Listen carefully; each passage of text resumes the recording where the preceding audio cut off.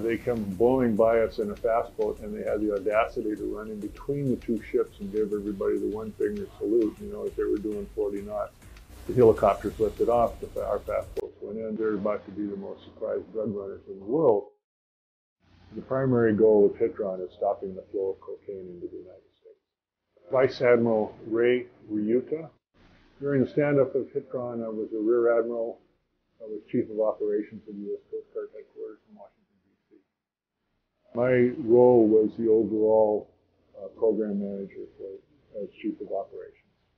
When we did the experiments and the training and developed the concepts in the mid-'80s, we used to send our unarmed helicopters over the horizon in search of drug smugglers. Those of us that had time in Vietnam realized how dangerous that really was. You never knew whether they were going to pop up with a Stinger missile or a machine gun and take one of our unarmed helicopters down.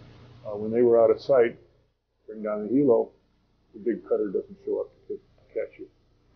Standing up at HITRON, some of the biggest challenges we faced was trying to overcome the reluctance of the Justice Department that we could actually fire on go-fast boats and it would be non-lethal use of force.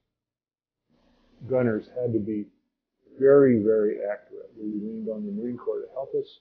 We went to Camp Lejeune, I believe it was, where we trained, and we had to bring people from the Justice Department out and show them that we could fire into the ships without hitting the occupants. The most memorable mission for HITRON for me was, of course, the first one. Everybody was sitting around, well, will this work, will this work? Most of us were convinced it would, but until you actually see it happen, you don't really know. And it was executed flawlessly. We briefed the CO personally of one of the ships. We knew we had something that was going to make a difference.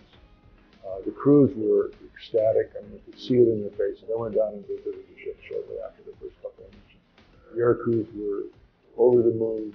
The ship's crews were ecstatic. They knew they were able to do something as opposed to just watching these go-fast boats blow by.